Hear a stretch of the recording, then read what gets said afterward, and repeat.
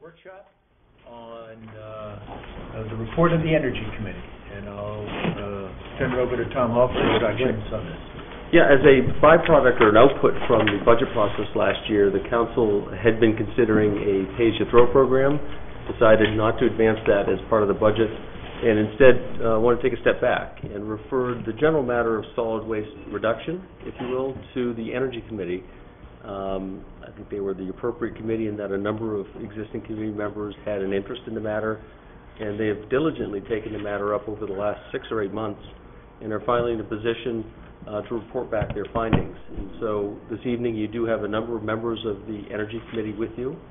Deb McDonough was the chief researcher, author of the report, and will be the presenter as appropriate this evening. And perhaps I'll just introduce Rick Miking and let him introduce his colleagues from the committee. Sure, and we have Judy Roy, who's been on the committee for several years, and David Kirsten, who's been on for, what, 3 years now? I think so. Yeah, great. So I think that's everybody from the committee. And Bill was formerly the liaison, and now we're lucky to have Chris. Chris Kaiser is liaison. That's right. So if it pleases you, we'd love to have Deb lead us through the conversation, and I think it would be time. We have an hour allotted, so there'll be ample time on the back end, I think, for some conversation around where do we go from here. And if there are questions and that's appropriate during, certainly feel free to chime in and ask those as we're moving through. That's fine with me. Okie doke. So we're talking about garbage, we're talking about trash, and just a quick reminder of where that fits within the budget.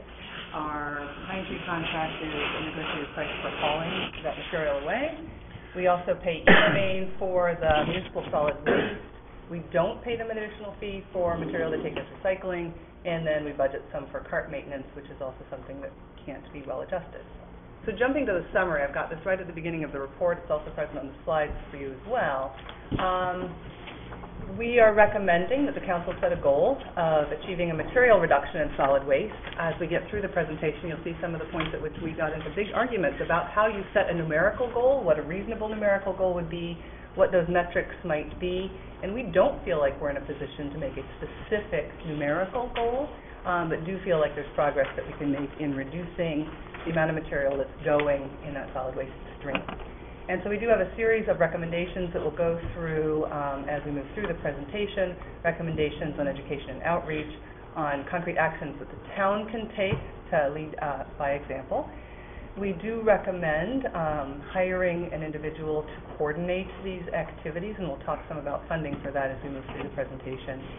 And at the end of that list there, you see that we think that there are next phase recommendations, that it does make sense to really revisit pay-as-you-throw options in a robust community process, and then would also encourage the Council to investigate universal curbside composting options as a parallel activity.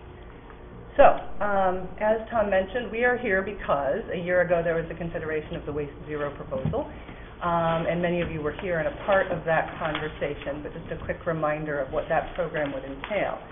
And those of you who were here remember that there were loud objections from the community, some in letters to the editor, some in comments in town council, and probably through other mechanisms that I'm not aware of. And so the sense is that that was a big shift. There were concerns about a new fee. There were some misconceptions that that new fee was straight up a new fee and not then to be reduced from the town budget. As I was reading letters to the editor and things, it was clear that there were some of those misconceptions. There were concerns that bags would be loose on the street, even though that was never the proposal. Some of us were concerned about adding extra plastic to the waste stream in an effort to reduce the waste stream. And then there were some concerns, too, about cost of program management. Now, the way that Waste Zero sets their program up, they collect the money from the bags and provide much of that money back to the town. It's not as obvious in the proposals that I was reading, but as you read through and do some math from the numbers that are there is a fee that Waste Zero is taking for services and supplies from that income from the bag sales. And so that is a net fee to the community, even if it's not turning up in the town council's budget line. It is a fee to the community in moving to that sort of a system. Okay, and so this is what y'all did. You turned this back over to us at the Energy Committee, and here we are ready to come back and talk to you. So as we look at Scarborough's recycling rate that you guys looked at last year as well, it certainly looks like there's room for us to improve. So here's that time prior to curbside collection of recycling. As we introduce curbside collection of recycling and do a lot of education and outreach in that first year, we see our recycling rate jump and then start to move down over the next several years. This is the last year. The numbers went up. It's often difficult to understand exactly why and exactly how, but it's certainly possible that all the conversations over the course of last spring about recycling and about the potential for a pay-as-you-throw program and reminding people of what those rules were may have had a piece of an effect.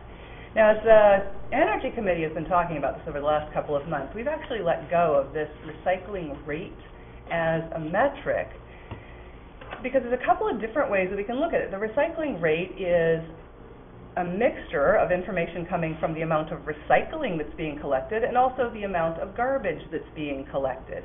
And my husband tells stories of his time at IBM where they got a mandate from above to increase the recycling rate and they were having a hard time doing it, and people started taking whole boxes of like printer paper and dumping them into the recycling because that will increase your recycling rate. And clearly that's not the way in which we're trying to move.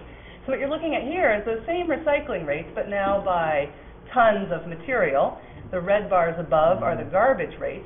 It's interesting to notice that the total amount of stuff that's being hauled away has been decreasing over time, even though population has been increasing in that period of time. There are some hypotheses about recessions and what that does to purchasing behaviors, and there's a lot of ways you can chat about this, but it's very difficult to get good data on exactly what has been happening. We actually have turned this over in our heads. So this is the exact same information, but flipped over to where what we're monitoring now, what we're thinking about now, is the amount of garbage that's being carted away, independent of what exactly is going on with the recycling. And that's where our recommendation is that the goal be stated in terms of reduction of that garbage, of that municipal waste, as opposed to focusing attention on the metric of a recycling percentage or a recycling rate. And so when we look at that, what we see is that we've got this drop here that we talked about before as we introduced that curbside recycling that gives people an easier way to get material to the recycling stream. But then we see that the garbage holds fairly steady over those years with some changes in what's being recycled. We also spent some time evaluating a report from the University of Maine looking at what is in our garbage. So these folks actually took a couple truckloads of garbage from a number of communities around the state, but Scarborough was included, in different seasons and picked through it to see what's there. The pictures are lovely. They are wearing masks. They have gloves on. They have like suits over their clothes. And what they're noticing, and this is actually Scarborough-specific data that we got in an email from the folks that did that work, is that in our garbage, the stuff that we are paying EcoMaine to burn at the waste-to-energy plants, 19% of that material is recyclable. 40% of that material is compostable food. This non-recyclable paper means like tissues and paper towels and stuff like that. Very little of that is leaves and grass. Our community is doing a good job of keeping that leaves and grass out of the garbage. Even though it's my understanding that we don't have an ordinance that requires that. But the way we've got our tubs set up, there's just not a lot of room there to be throwing your grass clippings into the garbage. I think we considered that one of the most important charts because it told the story that 40% of our recycling stream potential is in compostables. Only 19% is in recyclables. And so if you're going to make an impact on reducing what goes, and the compostables don't burn well, so that when they go to EcoMaine, that's not really doing them much of a favor. Okay. And so one of the ways that's been helpful for me to think about this is to take last year's waste stream. So there's the captured recycling, the stuff that actually went into the recycling tubs, and there's that 33.6% recycling that we had in that particular fiscal year, and the tonnage of municipal solid waste that was collected during that year.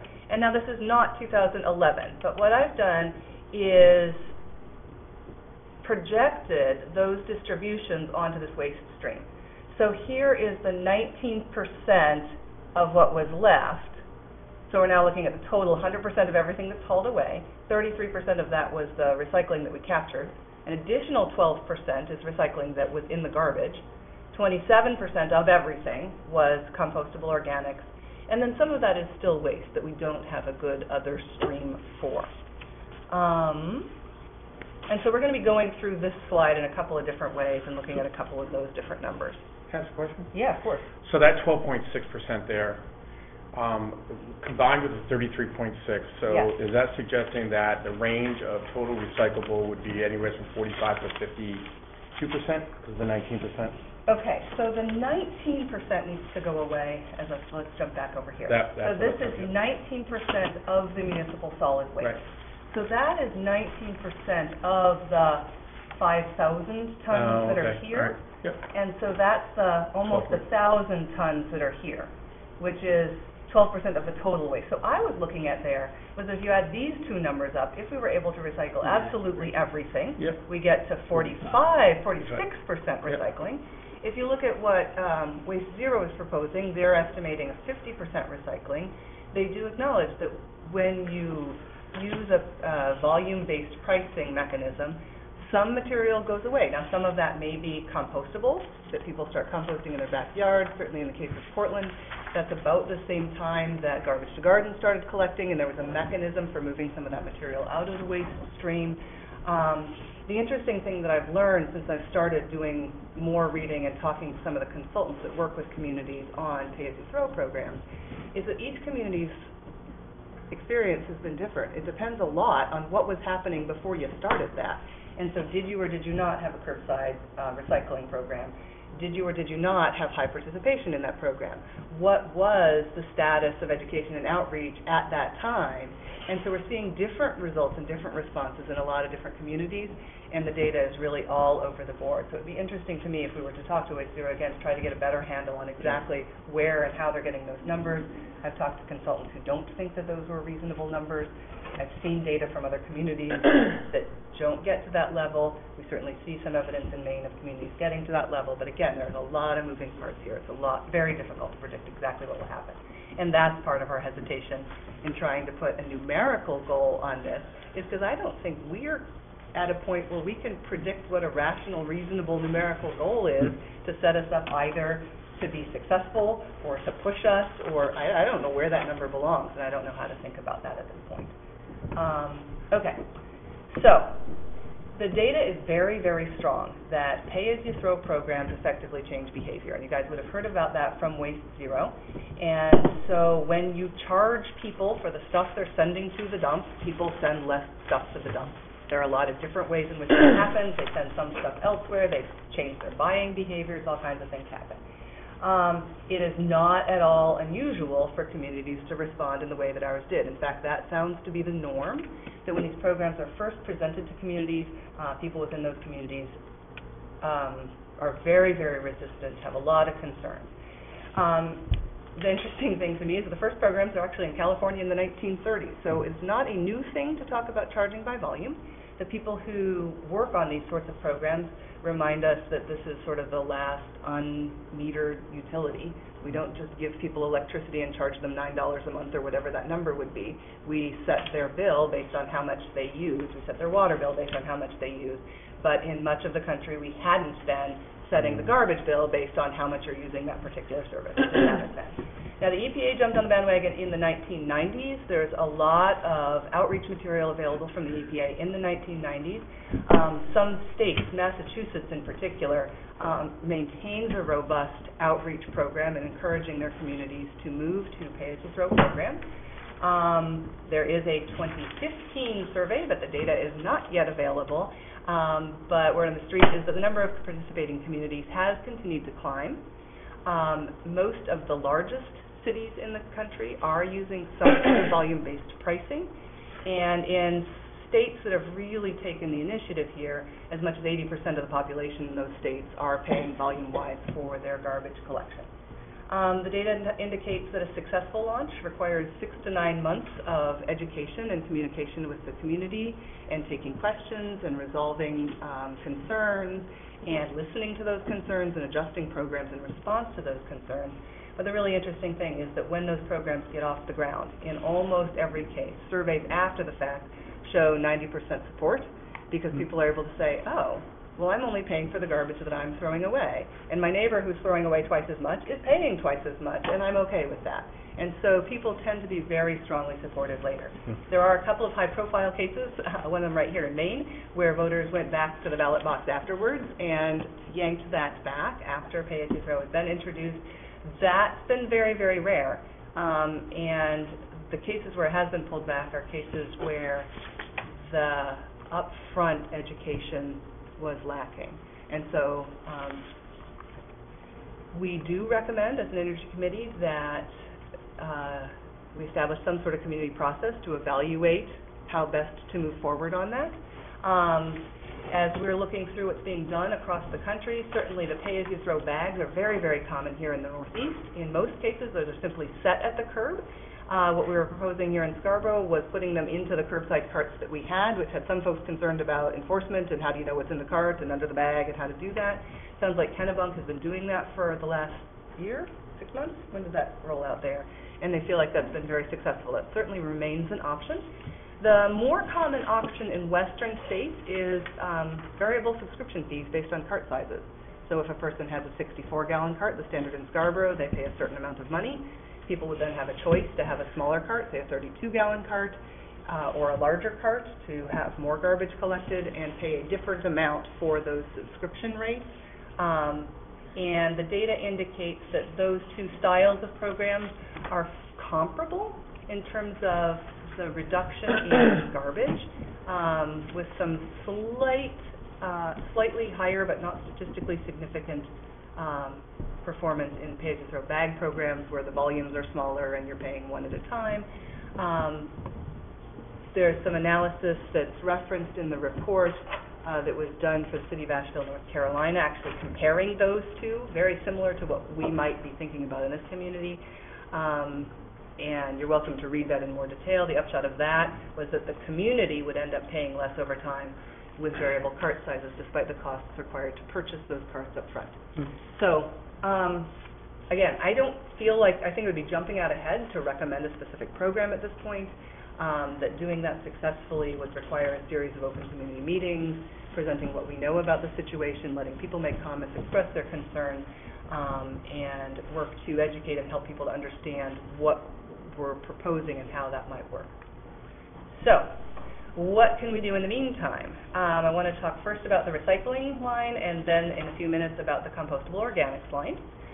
Certainly one option is to increase education and outreach. In that first year, our recycling rate, and again, I'm moving away from that as a metric, but it's certainly one way to think about things, was higher than it is now. And if our recycling rate, all other things unchanged, had been 36.1% last year instead of 33.6%, an additional 191 tons of material would have been recycled, and we would have saved $13,000 in avoided tipping fees. And so, in some ways, what I think that states is that the work we did up front, we had a half-time person who was paid off of a grant that did education and outreach at the start of our recycling program. And that person's time, I think, was saving us money at that point in time, and that it may make sense, that's where the recommendation for a sustainability coordinator comes in, to hire someone part-time to manage education and outreach. And so as we looked into it, it seems like new construction, when people get brand new carts, those carts are coming with a packet of materials talking about what is recyclable and what goes where and how this process works. But a number of houses in town have been sold in the last 10 years from one owner to another owner, and we have not had a process of educating those new residents or new renters to what our recycling program is. Information is available on the web, but a person would have to take the initiative to go and search for that. There haven't been articles in the paper. We haven't had that kind of outreach. Maine has done some work. There have been some ads on the television. They've done some work in the public schools, more regionally, but there's not been a lot of outreach and education here in town for our own citizens. So one of the things we do recommend is committing to a program of ongoing education and outreach, and we'll talk more about some of those suggestions in a few minutes, because I think composting goes into that education and outreach as well. Okay, and so we recommend this ongoing education and outreach, and then, as we've been looking around, recycle bins are hard to find in a lot of the municipal facilities around town. The schools have recycle bins in most of the classrooms and in most of the offices, but I don't know where they are here. No. And so we did not actually determine what it would cost to buy them and what it would cost to ensure that they were emptied properly, and we don't have access to that kind of information, so we stopped short of making that in a detailed, like exactly what to do and what to buy and who does what. But we certainly recommend that council charge whomever the appropriate persons would be to ensure that recycling is easy to do in municipal facilities. And so, the next line item is those compostable organics. And as Bill said, that's actually double the mass of the recycling that's not currently being pulled from the municipal waste stream. But we certainly can do something with that recycling. There's a bigger piece of material, bigger chunk of material right there. And so just a quick list here, ways that that organic material can be pulled from the waste stream include backyard composting. And so, and we'll talk about each of these things in turn. There are a couple of companies regionally that are doing subscription curbside compost collection. We'll talk about them as well. Each of those companies is available to set up centralized drop-off sites in town. We can talk a little bit about that. And then separate it off down here at the bottom, because these first three things are things that we can do very quickly and we can do at very, very low cost. Universal curbside composting, I think, again, requires that sort of community process to talk about what that would entail, how that might look, how that might function. And so we'll talk about that a little bit before we go today, but that's a bigger issue than what we're prepared to report on today. So, backyard composting. Many of us don't know, but Public Works actually stocks plastic composting bins. There was an effort to advertise that several years ago. I know I bought one at the time, but we haven't continued that outreach, and so it would certainly be a low-cost activity to include information about the availability of those composting bins in any material we send out on recycling and the recycling program in town. Scarborough Conservation Commission, by the way, is hosting a backyard composting workshop that's coming up in April, and so we can continue working to get the word out with them on that opportunity for down here, how much stuff is going out the door that way is hard to measure, it's hard to monitor, it's hard to know, but the cost to the cost to the town are almost zero. It's adding extra lines to education and outreach that we're recommending for recycling, the recycling program in any case. So there are two companies, Garbage to Garden and We Compost It, that are both collecting compostable materials curbside regionally. Each of those companies has a set of communities that they're working in. There's some overlap between those communities, and we've had conversations with both of them about what it would take to launch in Scarborough.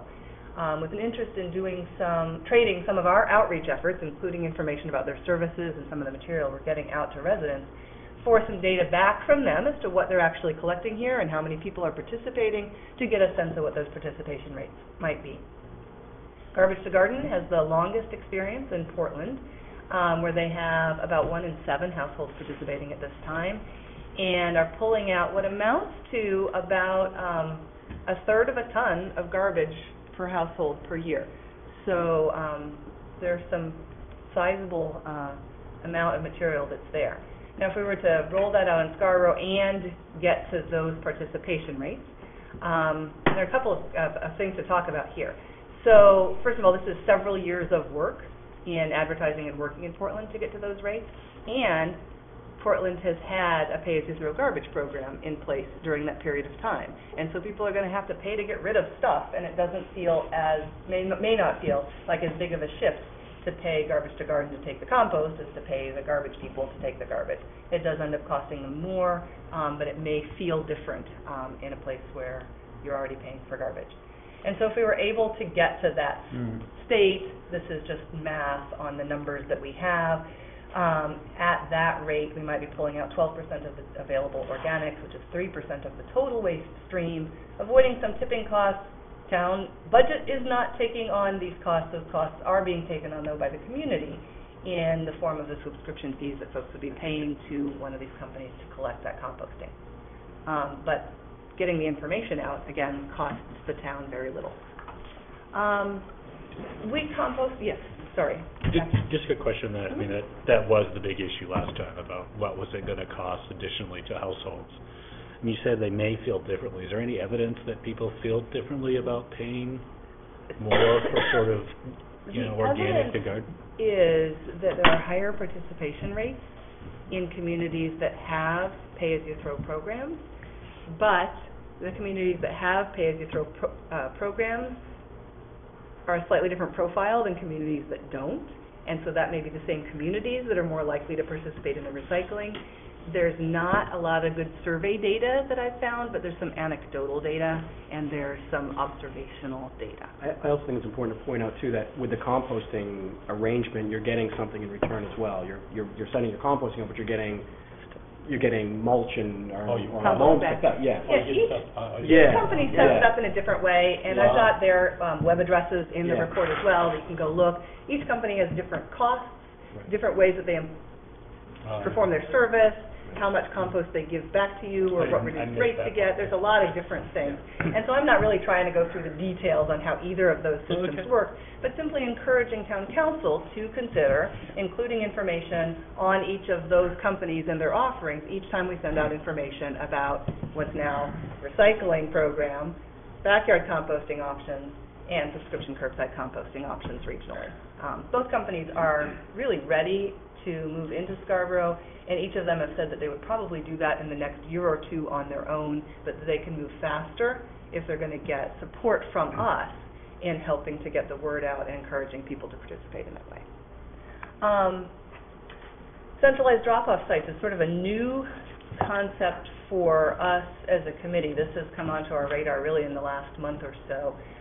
We Compost It approached us with a proposal very similar to what they're doing in Falmouth and a couple of other communities.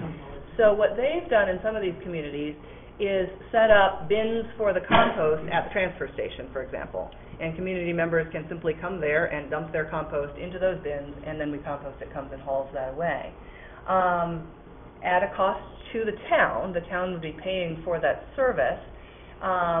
We then approached Garbage to Garden to ask if that's something that they might be able to do as well. And we have some information from both of them. It's a bit of a comparing apples to oranges, and would certainly encourage town council to task someone in staff, probably in Public Works, with sifting through those proposals and evaluating them to determine which of them makes the most sense in our context. But it is a low-cost way to get some of that material pulled out of the garbage stream. We Compost It has actually said they've been a little bit surprised by the level of participation in Falmouth. Like, they just didn't have any idea what would happen when they launched this.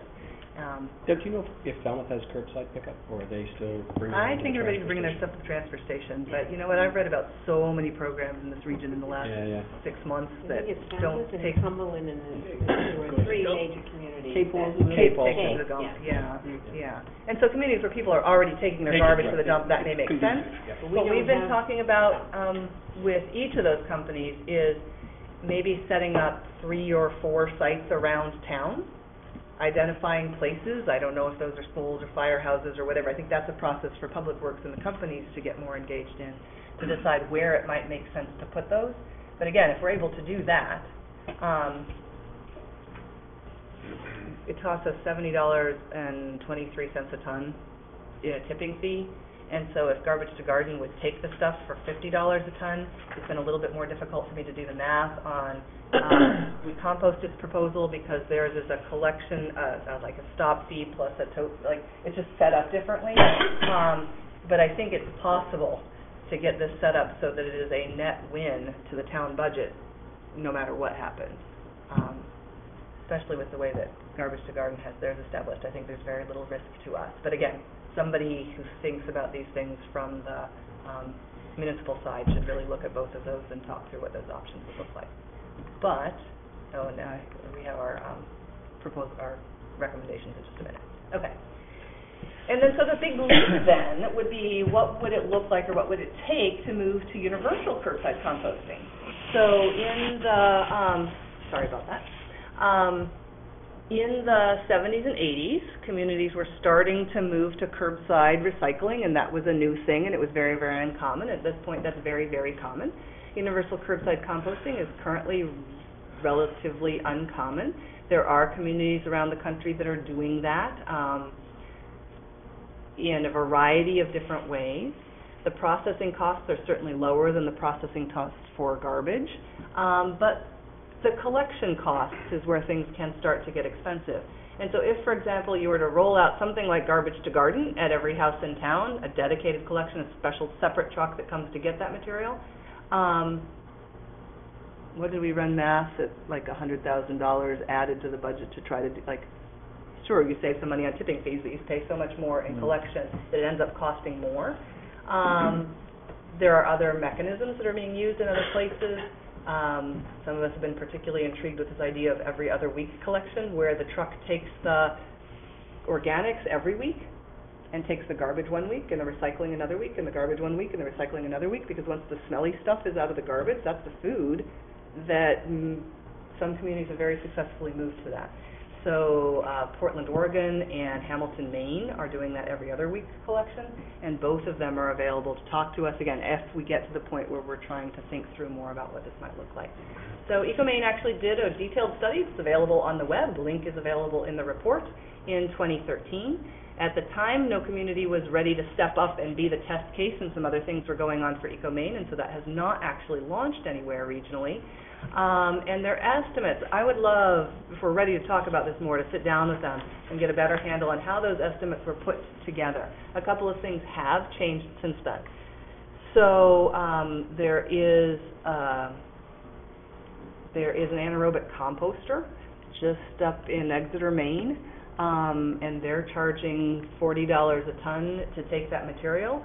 When EcoMaine was talking about how to get set up, they were needing some upfront costs to get ready to do that, but that facility is now available and materials can be sent there. So that wasn't a part of the EcoMaine report, but that's something that certainly could be evaluated at this point. So when I run through the numbers on that, it looks to me like if you were able to, in every report I read, it's the political will that's the hold up here in terms of moving to every other week collection. That's the language that's used in every one of these conversations, because I think that there would be pushback. And so certainly working with communities that have made that kind of transition would be absolutely critical in making that kind of transition successfully. Thinking about what to do with extra garbage and what accommodations do you make and how can people pay for that and how do you do that, there's a lot of things to think about. But again, with an open community process to really pour through this, it looks to me like you could move to every other week collection, separating out the compostables in much the same way that we've been separating out the recyclables in the last 10 years. And the upfront costs of buying additional bins need to be factored into that. It looks like it would be sort of an equal cost for the first 5 years when you're paying for those bins, and then the costs drop because you're paying the $40 processing costs instead of the $70 tipping costs. But again, we would need to do more evaluation, more work with EcoMaine. There's a lot of stuff to be done there that hasn't been done, but I think it is worth exploring further. Okay, and so our recommendations to you on organics are to include information about composting and all the outreach efforts we do on recycling, to introduce compost bins at municipal facilities and events where appropriate, and to establish drop-off sites for household organic waste, to move forward with one of those proposals and establish 3 to 5 drop-off sites or whatever makes sense as that conversation moves forward, and include that information then also in any of this ongoing education and outreach. And then include evaluation of universal curbside composting with that evaluation of pay-as-you-throw programming in a parallel or unified process, because those two things can work very nicely together in providing a way to move the compostable materials out. It can be more palatable to move to a pay-as-you-throw program. There's a lot of data on recycling. The communities that introduced curbside recycling when they did pay-as-you-throw have had an easier time of it than communities that tried to add that on at a separate time. Okay, education and outreach is going to be critical to anything we do, whether that is trying to talk about making some further changes or more successfully using what we're doing right now. That education and outreach has to be ongoing. It can't be a sort of once every decade kind of a thing, because people forget and new people come and people simply need that information. I mean, I can't tell you the number of arguments that we've had in the Energy Committee about whether something is or isn't recyclable, because we don't know either. And it's not always easy to get answers to those questions right immediately. And so we would encourage development of an ongoing program and setting timings and cycles. And so whether that includes putting stickers on those curbside recycling carts that include more information right there on the cart, whether that involves putting an insert into a tax bill at some point, giving information every year or every few years about the recycling program and composting options, whether that means we identify new residents as those houses change hands and make sure that a packet of information gets to each of those individuals as they come into town. And there are clearly other ways that information can get out to the community. But that takes time, and somebody has to write those materials and deliver those materials and deal with all of that stuff. And so this recommendation of a sustainability quarter actually overlaps with a recommendation from the Energy Committee report, 4 years ago? When was that report? Nearly 6 years ago now. 6 years ago. Okay, time flies. Where we were recommending an energy position, somebody to guide the town through grant writing and identifying opportunities, and some of the work that the Energy Committee has done, but requires some, not more than once a month meeting to make the kind of progress that we'd like to see made on some of these things. In addition, the Energy Committee goals include education and outreach to the community on energy issues for homeowners in their own homes, and that's something the Energy Committee has had very little time to pursue with the work that we've also been doing. And so what we're suggesting at this point is that that single position could achieve many of these goals, and we expect that that salary could be offset, at least in part, by avoided tipping fees and in reduced energy costs as well. I mean, you've seen that several of the things that the Energy Committee has brought forward are in a position to save the town money over time. And so, and the other thing, what did I put on there? Oh, yes. And that's that would provide a key point person to really guide that pay-as-you-throw composting process through community conversation. Okay. And so this is exactly the same slide that we showed at the beginning. And so, again, we're not able or willing or ready to talk about a numerical goal and whether that should be in percent recycling or whether that should be in tons of garbage or what numbers we should be looking at. But certainly taking some of these actions and continuing to monitor that progress and see what things are working and what things are not working puts us in a position to save some money on those tipping fees, while also reducing impact on the environment in the ways that we're managing the waste that's coming out of our community. So that is what we had to say for today. Would the Energy Committee members like to add a comment before the town council members? Just kudos to Deb for pulling that all together. I think one of the other things we had talked about, and I missed that it wasn't in there, was talking about the bins are now tagged so that they can be scanned, and that's an important point. And there is the capability of weighing. Not yet. Could be. Tom and I have talked about this a couple of times, and so that was part of the initial conversation. There are actually no communities in the United States that are billing by trash on the basis of weight. I say that with more confidence than I really have. I've read that there are none. There are some European communities that are doing it on the basis of weight. There's actually a town in Michigan that people can set their garbage bin out every week or every other week, and their tags are red, and they get billed only for the times they set it out. There's all kinds of things that can be done. But those were one of the things that's looked at. And I think, involving real estate agents, too, when people buying homes. That educational outreach, which I think that's the key element at this point. Sure. Thanks, Judy. Thanks.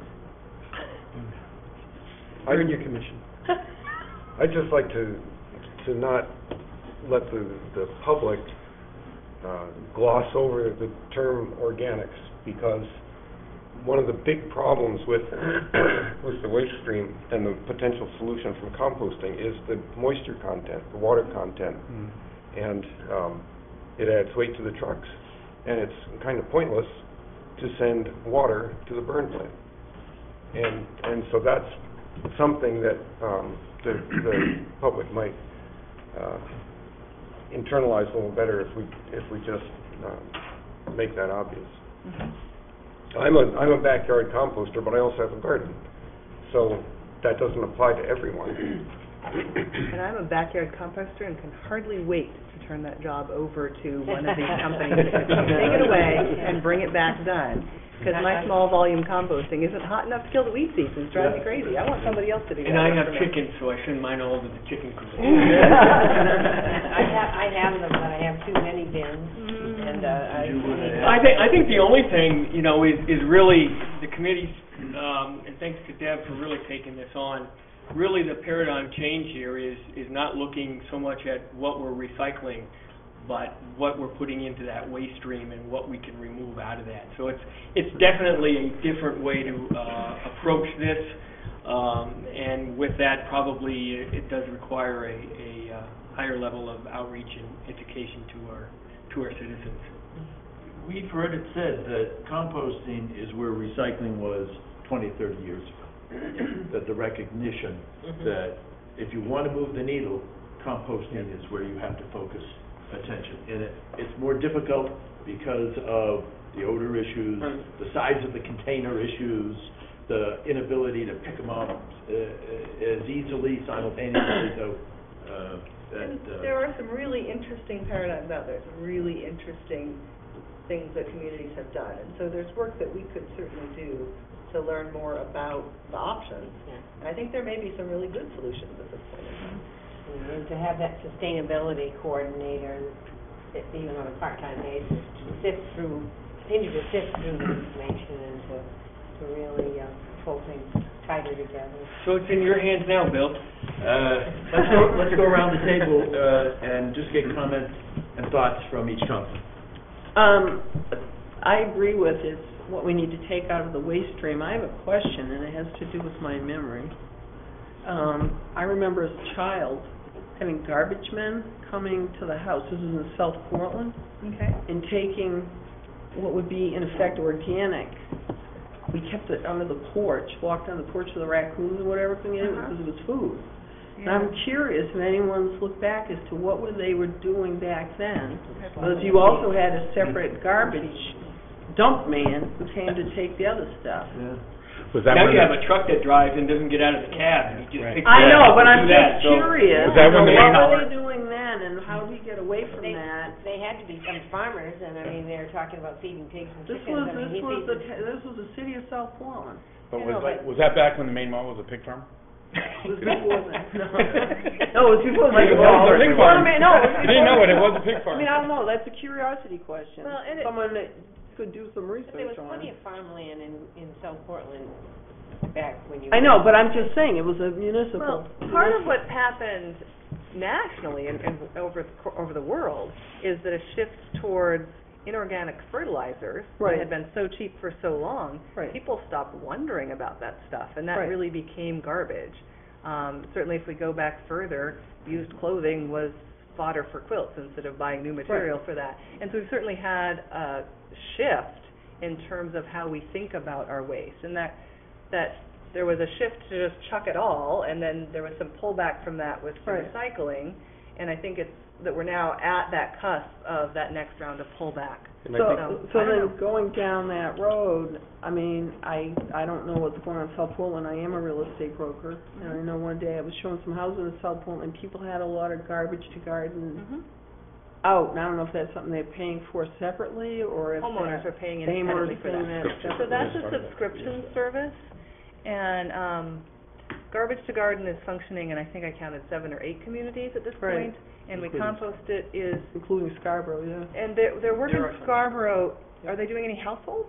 Last time I Thank talked to you. them, they weren't doing house. I don't, Last time I They talked were to them. looking to come in. well, they're definitely at the school, I know that Yeah. for sure, and I think they're using that as the springboard to broaden out. I think from the Yeah. meeting that we had, I was under the impression he was trying to move that Yeah. forward very quickly. And they would both of those companies would love to move into the residential market here in Scarborough, but each of them need to have a certain Right. number of You households gotta have a base. participating before it makes To make sense it- to drive a truck. Before Right. it makes sense to drive a truck. Right. But I know that we had, we had a lot of political pushback last year on pay to throw, and I was one of them. Because I just saw, and I get the whole thing, because it costs money to toss anything away, it costs money. But I also understand where householders are coming from, because we went to this two streams of throwing stuff away, where you have a recycling bin and a regular bin, and then to ask people to go out and pay extra for bags, and I know there've been some issues with Waste Zero, or questions about them from other towns I've talked to. So, if we could do something with the organic stream, I think would be a good place to start, and then educate people as to what it costs to throw away trash. Throw anything in the trash. And at some level, we've moved to a more metered system already. Like, if I look back at what the ordinances said when I moved here, I think I was limited to no more than 12 75-gallon barrels a week.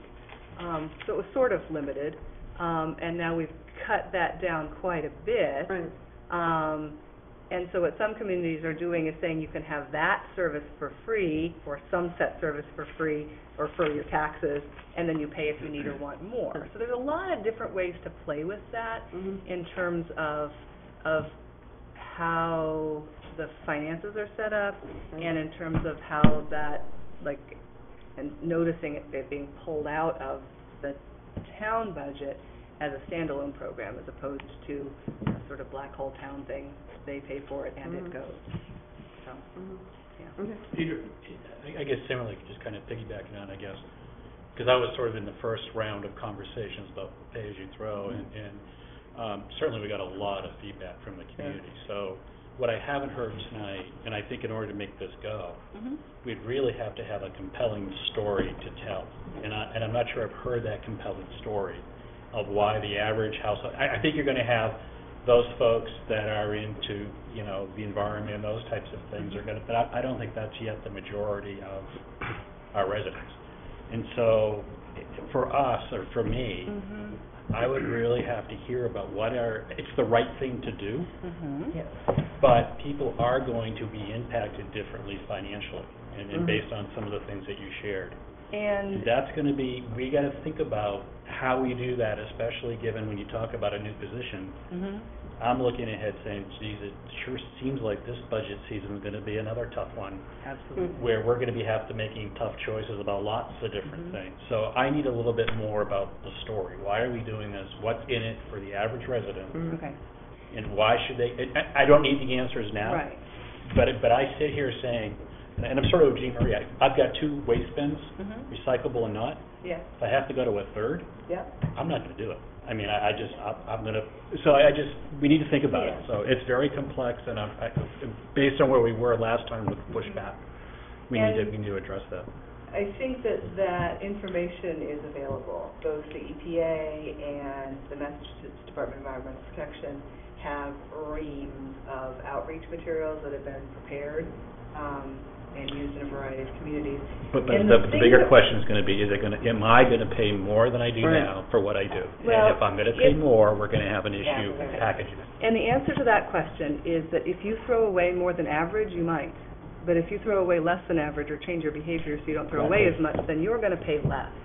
And you get control over that bill in a way that you don't if, like I, for example, have been using the 32-gallon garbage can for 10 years with 4 kids and chewing diapers for a while, because when you compost and you do things differently, that's easy. But I am paying the same amount as the diagonal across that got a 96-gallon bin because they felt like the 64 wasn't enough. But I think your point earlier, it's going to be critical to the community needs to decide Absolutely. who's going to be winners and losers and what do they want, and Absolutely. that's going to be a spirited conversation, And it is. And we need to be prepared for that. And I think the guidance is available. Up front, we gotta have the community, Right. open sessions, and really Absolutely. hash it out. Absolutely. I think it's going to be over time. Chris? Yeah, so having the benefit of sitting on the Energy Committee for the last 3 or 4 meetings now, I can recognize that really, I mean, Deb's done a fantastic job just boiling it down to even these common denominators. The process itself is incredibly complex. Right. There's mountains and mountains of data to sift through. So, it strikes me that I think certainly the pay-as-you-throw program, if we move in that direction, it would be over time, and we discussed that even in committee about how we would transition. And there's a process I think we could develop if we, over some time to get community buy-in and do some piloting or something first to really kind of ease it in. But I think there's the takeaway from this report for me is there's some real impacts we could make short term on the educational side of things with very little investment and very little costs. I think we could work on some things that we talked about with stickers on the bins and things like that for increased recycling awareness.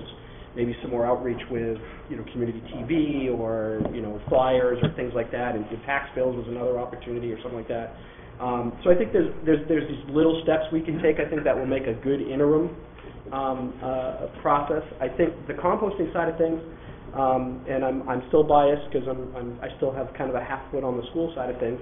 Garden's done a great job in the school system with educating the kids, putting the bins in place, doing multiple resorts. I mean, we did a harvest lunch at Wentworth last year, and the fifth graders would tell you, scratch it. If it scratches wax, it doesn't go in recycling. It goes over here. And this part goes here, and this part goes here. So they've got that information and that base knowledge much better than the adults do. So I think any kind of effort that we put forth as a community has to take those things into account a little bit and try and utilize some of those resources we have now. So I mean, I see this as an opportunity to get maybe the high schoolers or the Ecos Club involved a little bit more with potential outreach, how they're teaching the youngers, because part of their task, if you will, is to educate the grades below them. So get some ideas from them. I think there's some real kind of grassroots, simple, low-cost things we could do short-term. I think the pay-as-you-throw we're going to reach a point where our costs are going to keep going as the community builds and gets bigger. And as that approaches, we'll have to come up with a good integration of how we're going to make that happen. The sustainability manager, I think, that's one aspect that they can look at. There's a few other things that a potential sustainability position could impact, that could support, but we're also, on the finance side, juggling a communications person, perhaps, a sustainability manager, perhaps, an auditor, perhaps, or something. So when it all gets thrown into the mix, we've got some tough decisions to make. But I don't think it's all or nothing with this. I really think that there's some good things we can take out of this report, take some steps forward, start moving that needle. Nothing's going to happen in one cycle anyway, but take some of these recommendations, start moving them forward, and I think we'll see some positive results from it. I do. John?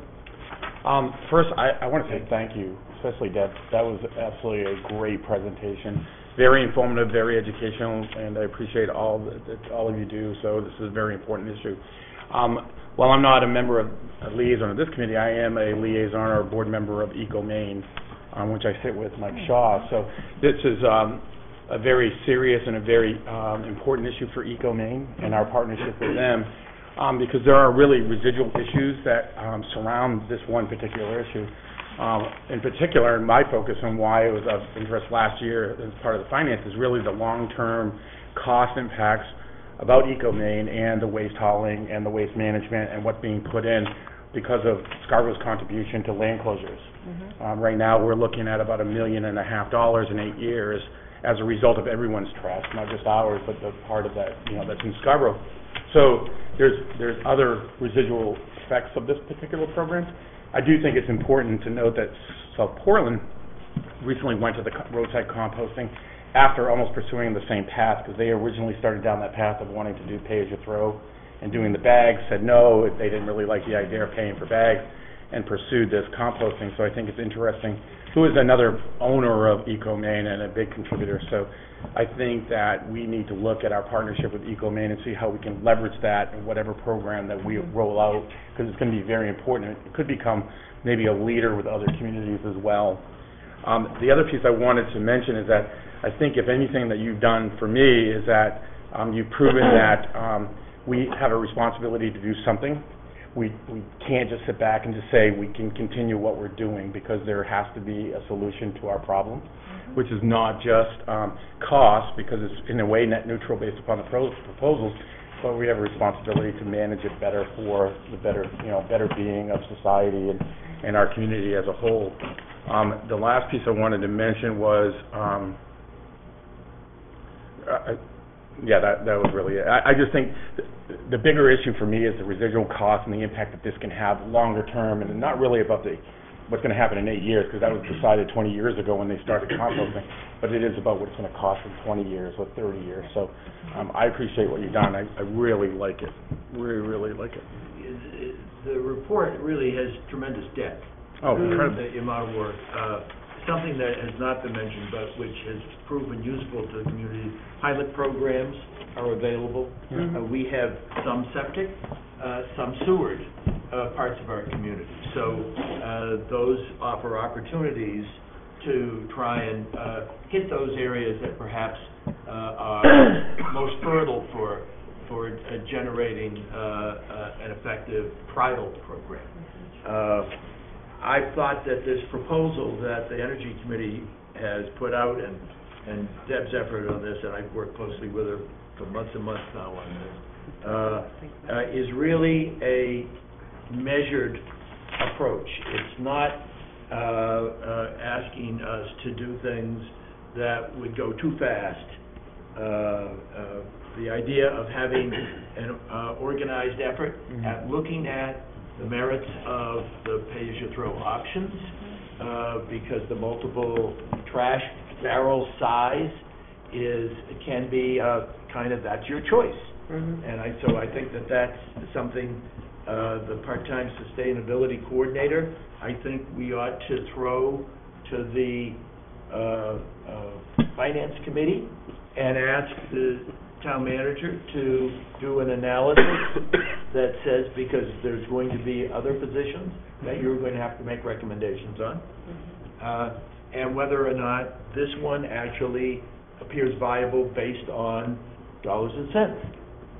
So if it pays for itself, then it becomes a lot easier to add it, to advance ourselves to that education piece, to that analysis piece, that coordination piece. And so those I do think that's where we ought to go with the recommendation on the sustainability coordinator and look at it. I think the composting proposals get started. They're cheap.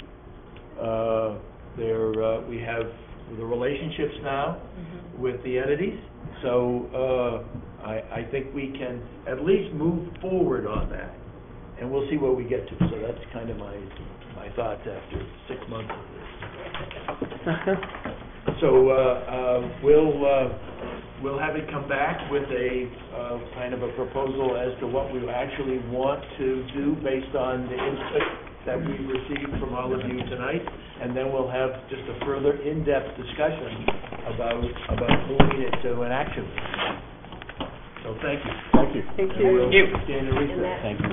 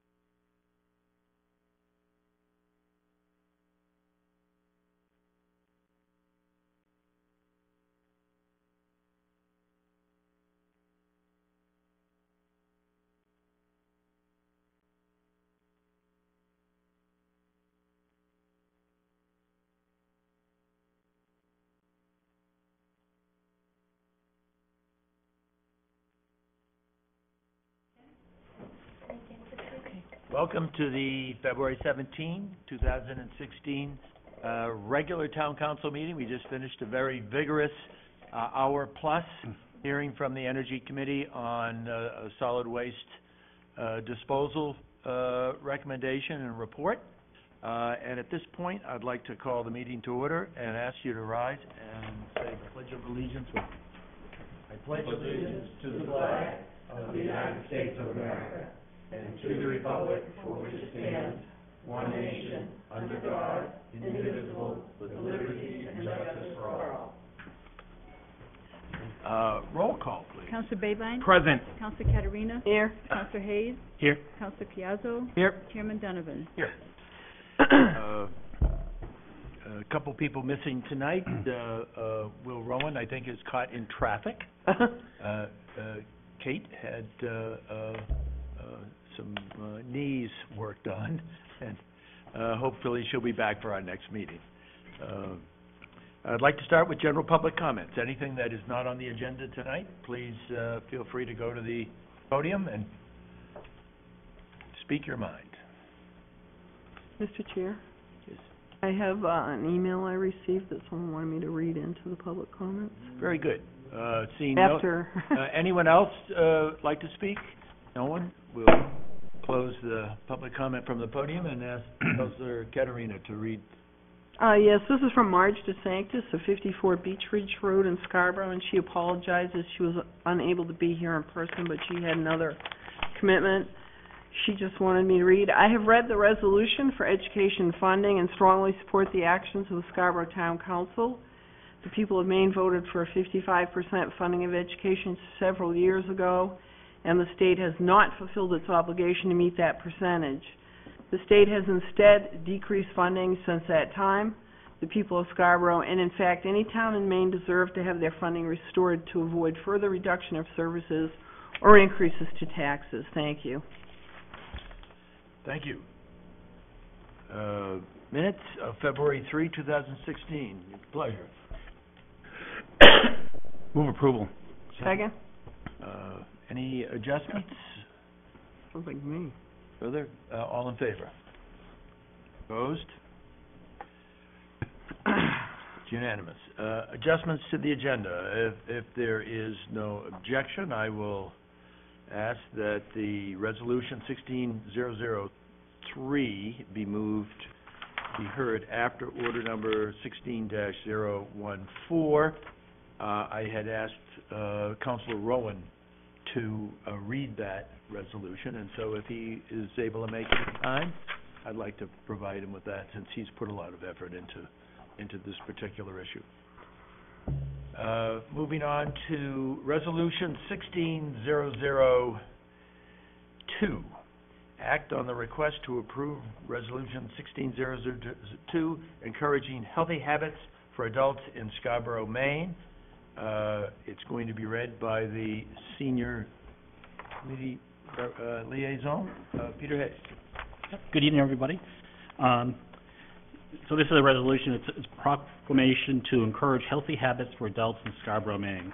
Be it resolved by the Council of the Town of Scarborough, Maine, and Town Council assembled that whereas February 2016 is National Heart Month, and whereas obesity has become a rampant problem in our society, with over 62% of adults considered overweight or obese in Cumberland County, including Scarborough, and whereas adults who are overweight or obese have a much higher incidence of chronic health conditions such as heart attack, diabetes, and some cancers, and whereas increases in overweight and obesity conditions are stressing our healthcare system, and whereas research has shown that adults can achieve a healthier lifestyle, avoid obesity once they learn about nutrition and the benefits of staying active, and encouraged to take action, and whereas Oasis Healthy Habits for Adults is developed from an evidence-based intergenerational program called Oasis Catch Healthy Habits, and connects peer volunteers aged 50 plus with older adults to encourage healthier eating and increase physical activity. And whereas the Southern Maine Agency of Aging is hosting the Oasis Healthy Habits for Adults program here in Scarborough with the support of Anthem Blue Cross and Blue Shield Foundation. And whereas in 12 cities across the country, over 7,755 other older adults nationally, including over 415 adults in the Scarborough area, have improved their diets, become more active, and share their healthy habits with friends and family members as a result of the program. And whereas Oasis Healthy Habits for Adults is a model program that demonstrates that anyone at any age can improve their health and reduce the risks associated with obesity through good nutrition, increased physical activity, and wellness education. Now therefore be it resolved that the Scarborough Town Council does hereby proclaim Wednesday, February 17th, 2016 as Oasis Healthy Habits for Adults Day in Scarborough, and congratulates Oasis, Anthem Blue Cross and Blue Shield Foundation, Southern Maine Area Agency on Aging, and their volunteers for the innovation, commitment to making a positive and lasting difference in the lives of our citizens. Signed and sealed the 17th day of February 2016 on behalf of the Scarborough Town Council and Town Manager, Scarborough, Maine. Thank you. And I'd like to recognize Carol Rancourt and some other people. Carol's much admired and respected former town council member. Thank you. Nice to see you. I'm here today in my role at Southern Maine Agency on Aging, and I'd like to introduce our volunteers and then our special guest from the Anthem Blue Cross Foundation. Our volunteers, and not all of them are older adults. We have one kind of in the mid-range of adult, but she's an adult volunteer as well. Today I have with me Peggy York, and our photographer, Sharon McDonald.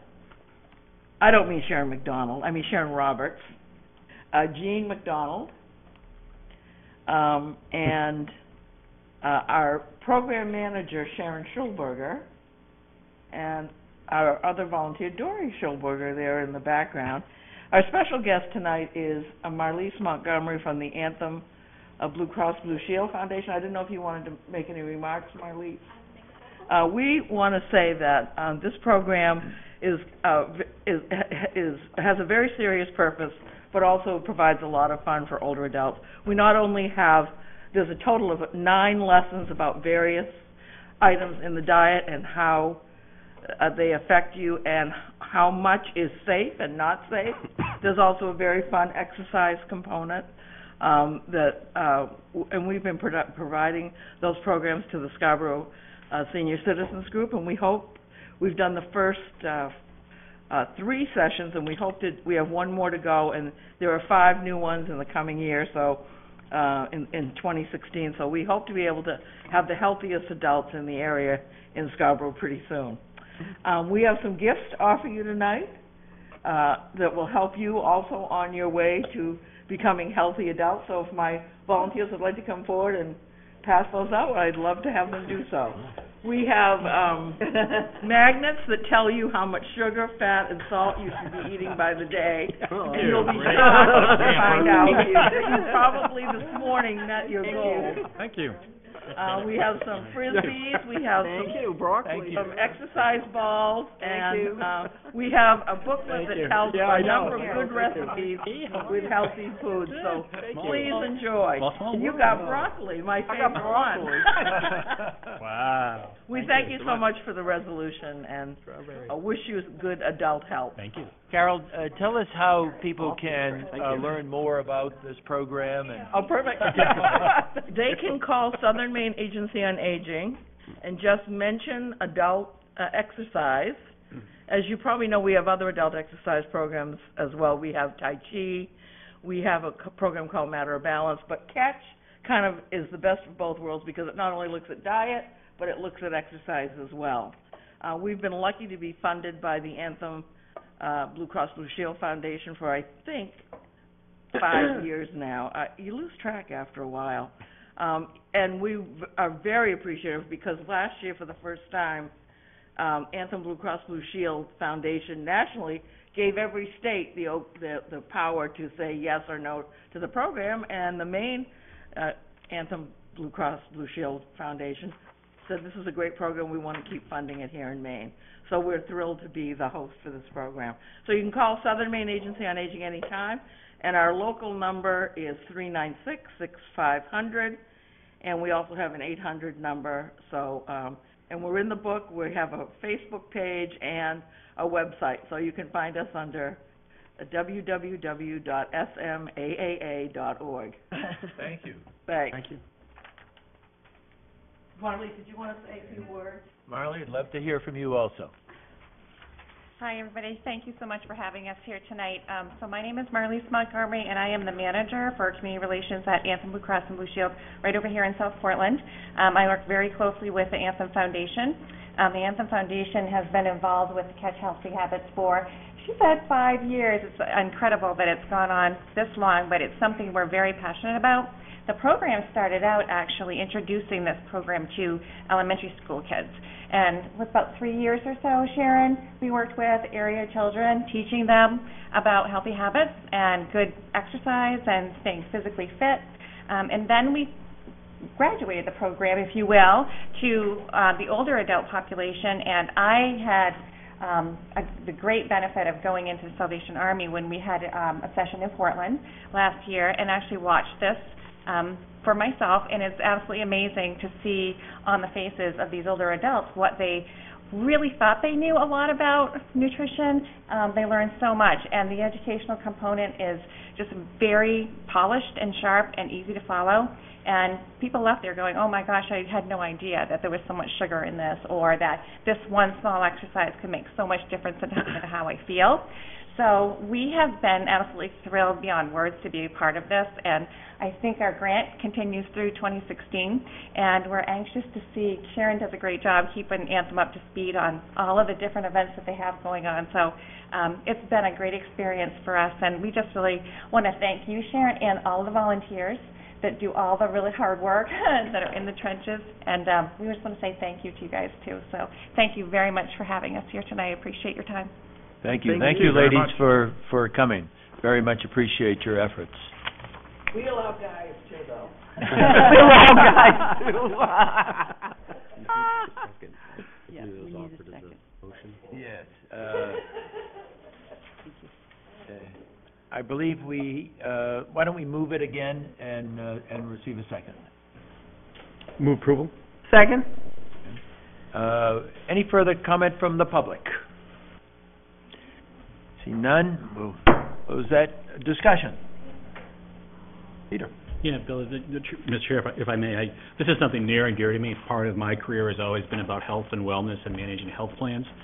And I just really applaud you. Obesity is one of the things that's driving the healthcare costs in the United States. It has huge implications, and especially as you look at diets, if any health plan, the top three will be cardiovascular, musculoskeletal, and also cancers. And they're saying, especially for cancers, 30 to 40% of cancers have everything to do with diet and exercise and other things.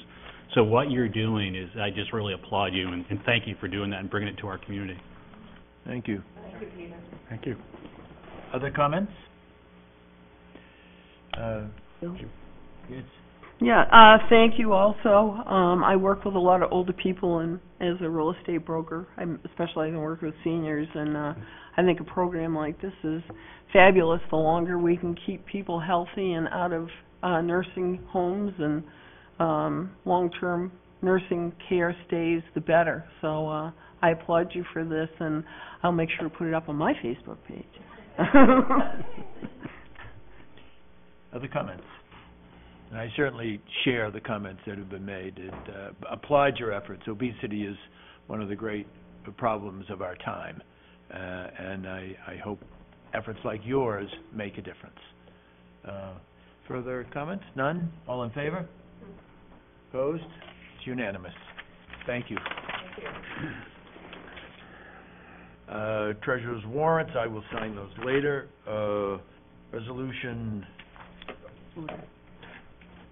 Order 16-013, act on the request to adopt the Town of Scarborough social media policy as recommended by the Rules and Policies Committee. Public comment. None. Close public comment. What's your pleasure? Move approval. Second. Second. Peter, I think you're probably, as Rules and Policies Chair, I'll give this to you, and then to Jean Marie as the head of the communications. Well, actually, I think it's kind of a joint, and I think the purpose behind this is certainly as we've looked around and the world's changing, and we're finding that more and more people are starting to turn to the social media pages for information, and actually we saw a little bit about that in the budget process last year, we thought it was really important that the town really adopt some criteria around. Welcome. How's that traffic in Boston? You know, I've seen better. So this is an attempt to kind of frame some ground rules and some guidance about what we're going to put on social media, how it's going to go up, how the material is going to be reviewed, what we can and cannot do. So that was really sort of the intent behind it. I think it, and I'll turn it to Jean Maria. She talks about the communication policy we have and the types of things we're trying to do. It kind of dovetails together. So I don't know if that helps or not. Thank you. Councilor Caterina. Yeah, thank you. Just to dovetail with Councilor Hayes' comments, as you're probably aware, I'm sort of like the communications quarterback, and we're looking to put up a Facebook page for the town. And we are doing a survey on our town website, so when you get a minute, go on the town website and you should see what's called a pop-up. It pops up and asks you to take a survey, and if you haven't done that, if you would, because it would be very helpful for us. And I've heard from a couple of town managers and town planners across the state who are very curious about what we're doing with the social media policy. So we're going to be on the forefront again, which is not a bad thing, to do with this. We had a great meeting with policy committee the other day. I think we've hammered out something that will work to start, and it's like any document, it's a living document, and as things change and we find things work or don't work, we can bring it back and tweak it. But I think this is a good start for making sure that we are communicating in an effective way with the citizens of Scarborough. Very good. Councilor Babine. Thank you. First, to the drafters and to the committee, thank you. I'm part of the committee and had a very thoughtful conversation.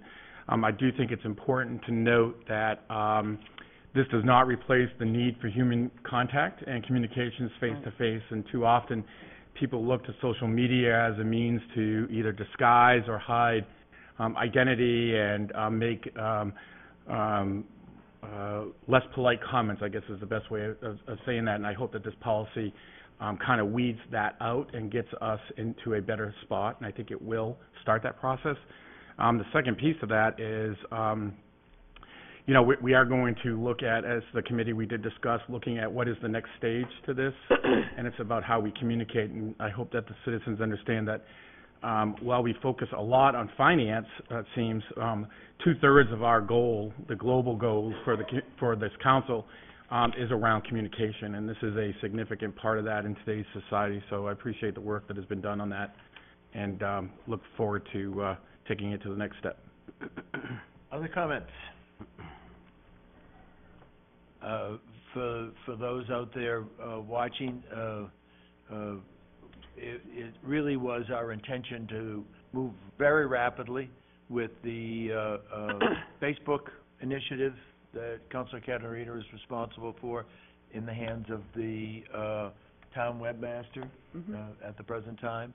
Our goal is to make sure that we effectively communicate with everyone in the community. Not everyone uses social media, but some segment of the community does, and that's why we're aggressively pursuing this one component. Mr. Chairman, it may be helpful, the plan at this point is to, I should back up. There are currently 4 different town-related Facebook pages. Our intent is to allow the 2 public safety-related, that's police and fire, to remain independent. We think that they serve a very particular purpose and ought to maintain that independence. But the other 2, which are public works and community services, we'd like to kind of roll them up into a general town Facebook page. So that content would certainly be served in a general platform and then supplemented with all sorts of other town-related information as well. So that's the efforts that we've undertaken, and I think that's what you'll see in the next several weeks. Thank you. Other comments? Have we had a motion and second? Yes. Yes. Seeing no further comments, all in favor? Opposed? It's unanimous. Thank you. Next item on the agenda, Councilor Rowan has arrived, and we adjusted the agenda thinking that you might be able to arrive in time. And I have copies of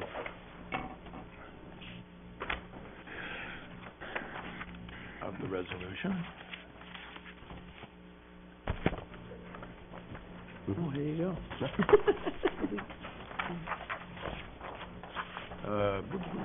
Season posting. Yes. I think before we get to the resolution 16002, we will do order number 16014, act on the annual seasonal road posting for weight restrictions, if necessary, from February 25th to May 15th.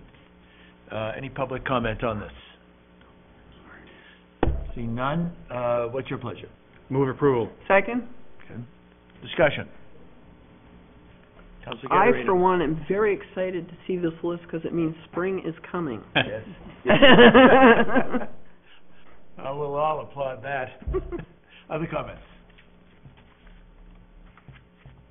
Routine matter comes up every year, and we have roads that require this protection, as most people are aware.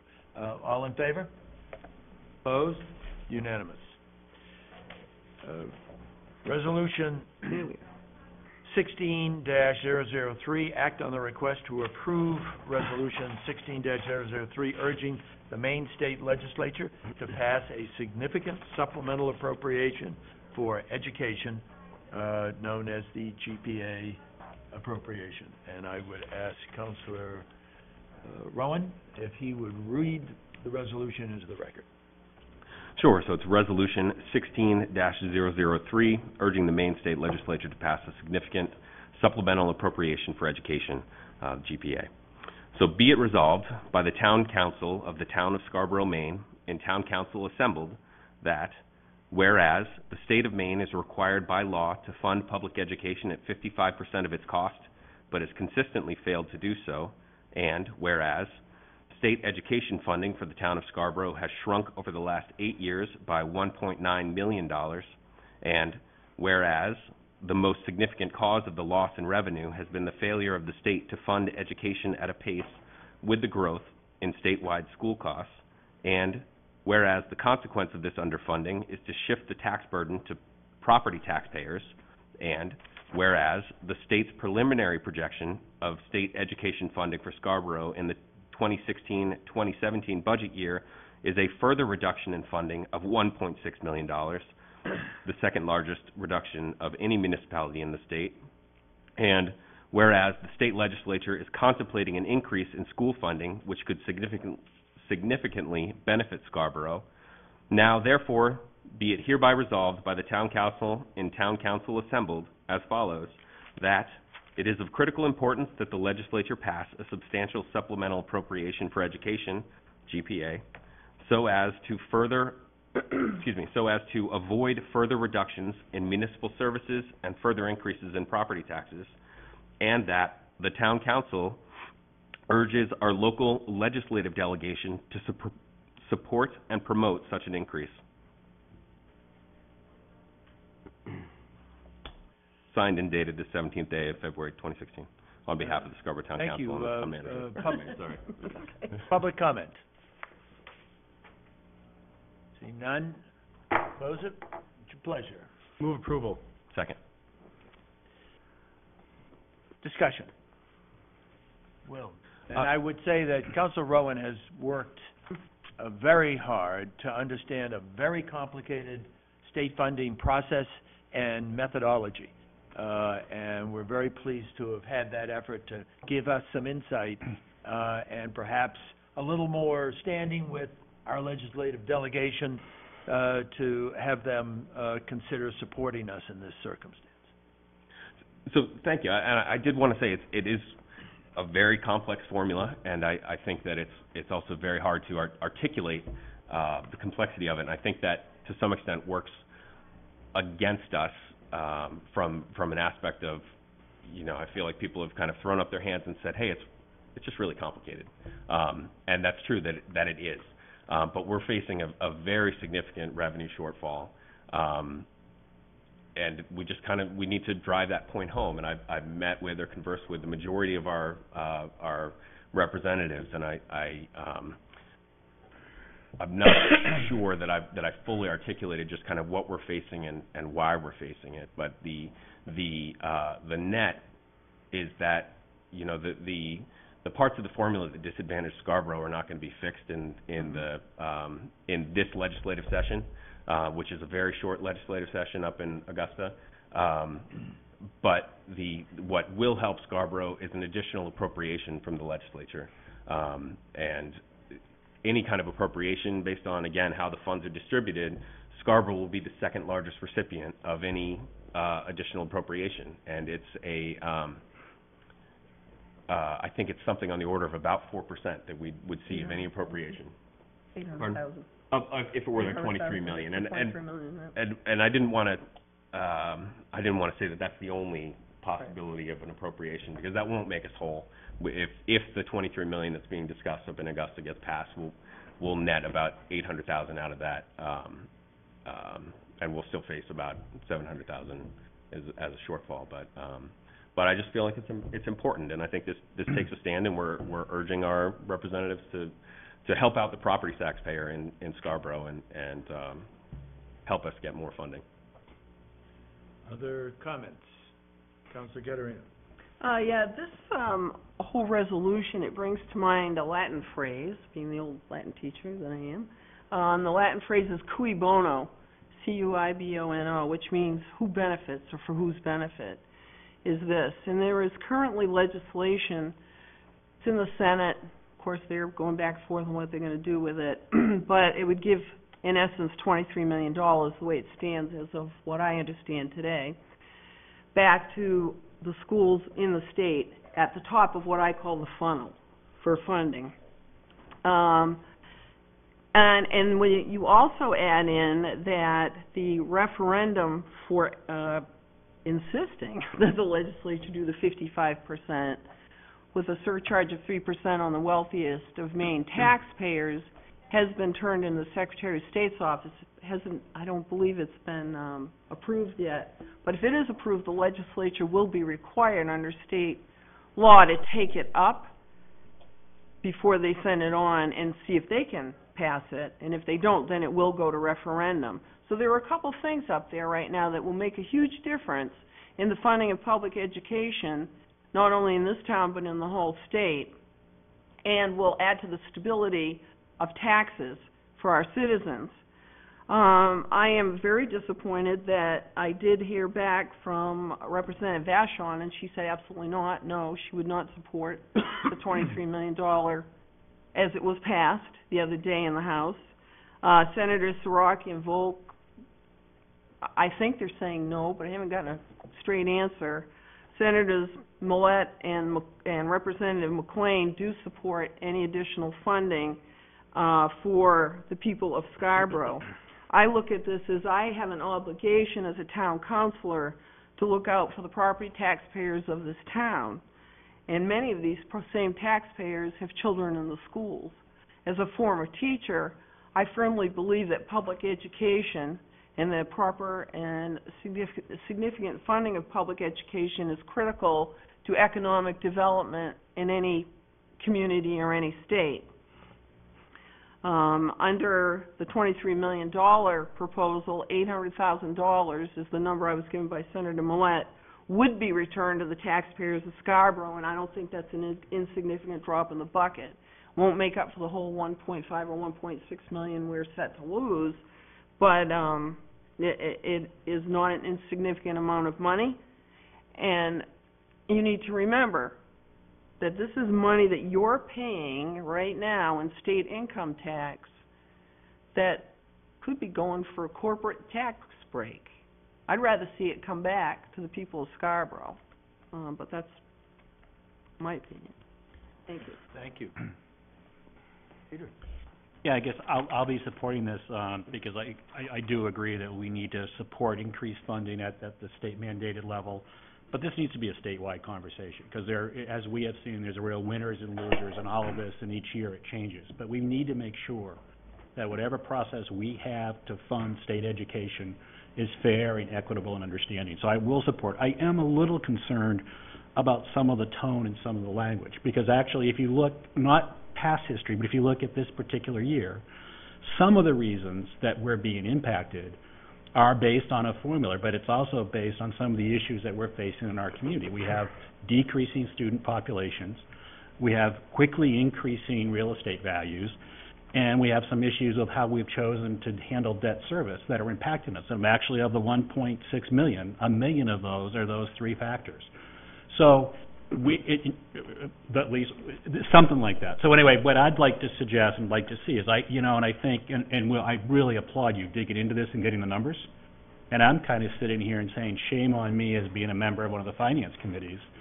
We should be able to look ahead and to start to look at these things and say, gee, this shouldn't be a surprise to us each year. We should be able to see what's happening to real estate.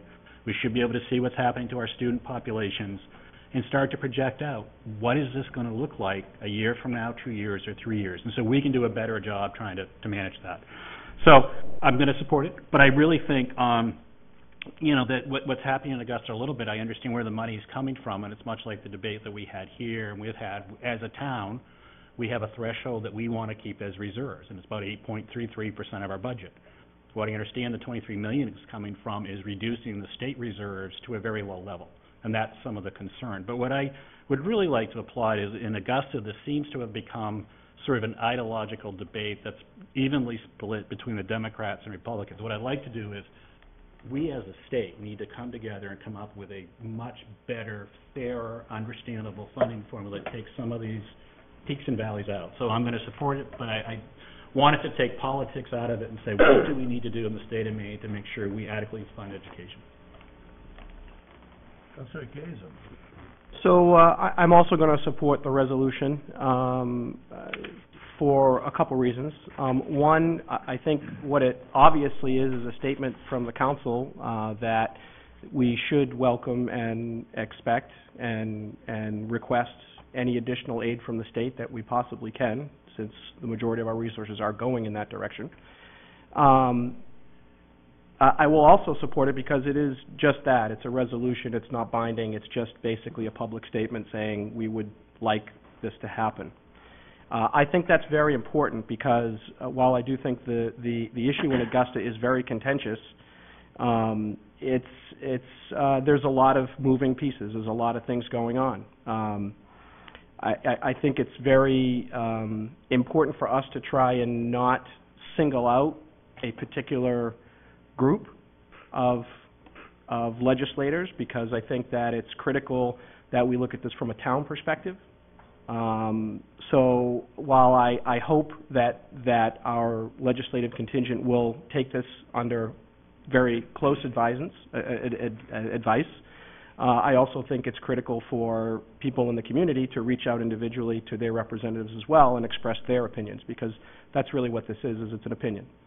I think we can do so much as elected officials, but I think the general public can do much more, and I think we have an obligation to make our legislators informed of the decisions that they have to make, much like we need to be informed of the decisions we have to make. So I think it's important while they're having these discussions for us as councilors to weigh in with them of, if this happens, this is what potentially could happen to the town of Scarborough. This is what we're looking at in terms of budget impacts. So when they make that decision, it's not done in the political vacuum of D's and R's up in Augusta. It's done under the auspices of Scarborough is going to be impacted this way. So I hope that our relationships with our legislators are strong enough that we can do that both individually as councilors, as citizens, and as well collectively as a council. So I'll support this as well. But I think, ongoing communication and ongoing dialogue is certainly a much more constructive approach, I think. Sean. Thank you. First, to Councilor Rowan in particular, thank you for drafting and working very hard, not only on this resolution, but really providing the data that we've been receiving in recent days and months regarding the formula, because it is very important. I would mention that while the formula itself might be complex and very difficult to understand because of the variables that are included, the issue, I think, is actually very simple, and the Pikus report said that. And what it said was that, to the best of its ability, the formula does its best at distributing the amount of money that is needed, or I should say that is being spent on education. However, the second part of that report says it is broken because there isn't enough money going into the system. And this is about the amount of money that's going into the system. And the impact is actually very simple as well. It's an introverted effect. The less money you put into it, communities that are struggling and still having economic recessions or economic difficulty will receive more. The more money you put into it, communities like Scarborough, while those other communities will still get more than they usually get, they will get less of more, and Scarborough will at least remain balanced and whole for what it's already been contributed to. So it comes down to, do you support more money towards education? I will take this formula for what it is for the next 20 years if I have to. It's about the money that goes into it, and that's what's not happening. And when you think about where the money is coming from, we are in a cycle of economic growth, of income tax are exceeding projections. Recently, this administration has taken, I think it was about $800 million out of restricted reserves that was intended for teacher retirement benefits and put that into reserves to beef up their reserves. So it's not like they don't have the money. It's whether or not they wish to spend it on education. And I think personally that they have an obligation to meet based upon the law of 55%. If anything, even without that law, they have an obligation because that is the purpose of, at least in my view, sales tax, income tax, all the taxes that are paid. The number one priority should be education, and it's at that state level so that it eases the burden at the local level. I am, too, a little bit disappointed with the language, but for very different reasons. I think that one word in the last, now therefore, where it says urges, I would actually suggest stronger language. But I won't make that amendment because I think it should either be request, require, demand, insist, however you want to word that to our delegation, because they do have a responsibility to represent the entire community, and we look for that balance. And I personally don't believe we're finding that balance as it relates to the conversation around education from that delegation. What I would like to ask is that, in addition, if this is approved, I really want to encourage the town manager or the town clerk to forward the resolution to the Secretary of the Senate and to the Clerk of the House, because it could become part of the communications calendar in which it's then shared with the rest of the state, because I hope it is a very loud statement to not only our delegation, but to the state that we support education. So thank you. Thank you. I wanted everyone out there to know that we've had a very good dialogue with our legislative delegation. A very good exchange. We wanted to make them aware of the resolution, allow them the opportunity to provide information back to us, and it was a very good exchange. And so I wanted the public to be aware that that has taken place during the last week. It's helped to educate all of us a little bit better on some of the issues that they must face, and I think we in turn have been offered the opportunity to personally express our own concerns and frustrations. We're losing 35% of our state funding in 1 year. We lost the factors that were the major factors were a drop in our enrollment. We lost 35% of our, oh no, we didn't lose 35% of our enrollment. We lost 3% of our enrollment. The other major factor cited was an increase in the assessed value of our community. 35% loss of funding, a 1% increase in assessed values. That's what 1 year did to our funding. It's not fair for a system to take $1.6 million out of a budget and shift it over to property taxes so that the property taxpayers and their elected representatives on the town council have a choice. either an enormous increase in taxes or a decrease in services. But either way, it's a high impact thrust upon us, and that's simply not fair.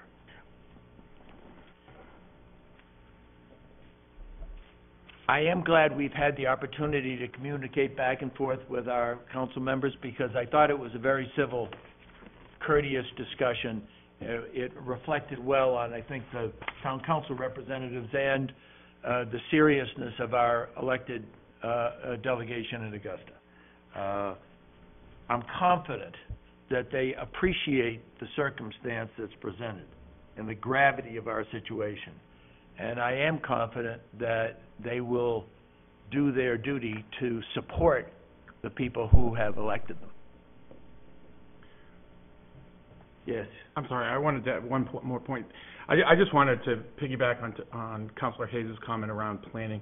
While there must be a state solution around the formula and around the planning of it, I hope that people understand, at least as Chair of Finance, and I think there's a consensus on the Finance Committee, that we as a community need to start looking at this issue locally so that we're not constantly reacting to this type of news in a knee-jerk reaction and trying to absorb such a significant guarantee.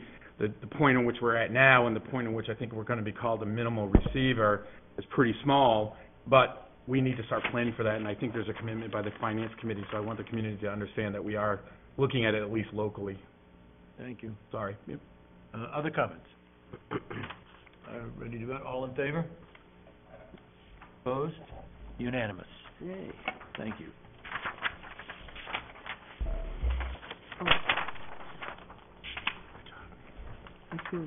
Non-action items, none at this time. Standing and special committee reports and liaison reports. Chris, why don't we start down there with you?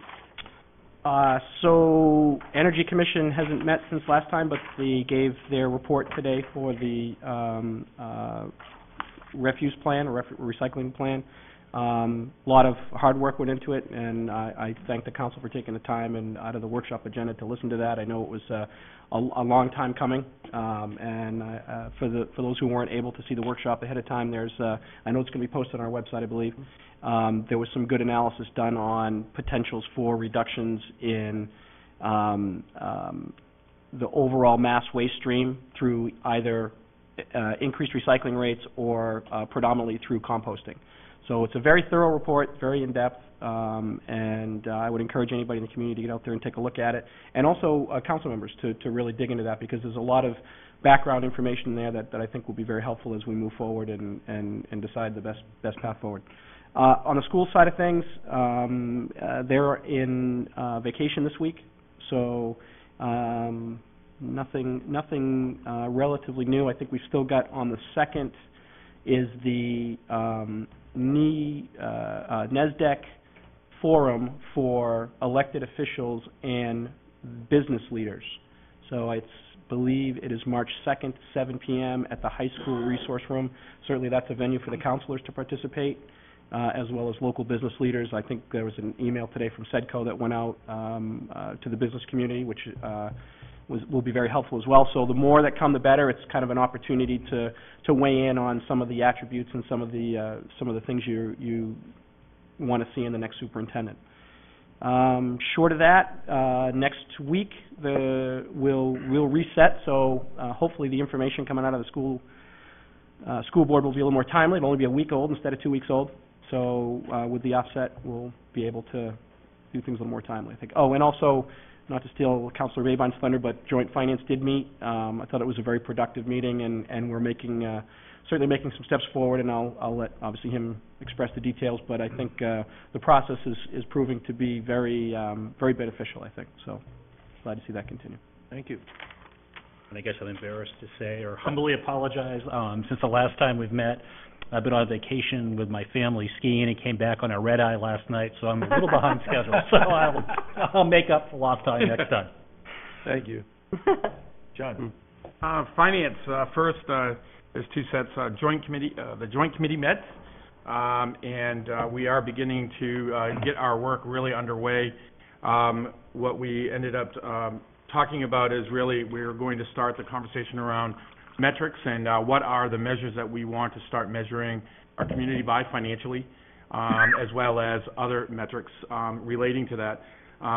The name, actually, I forgot the new name of the agency, but I think it was called CPAIR, which is really our consultant that's coming in and actually helping us understand some of those metrics that are out there.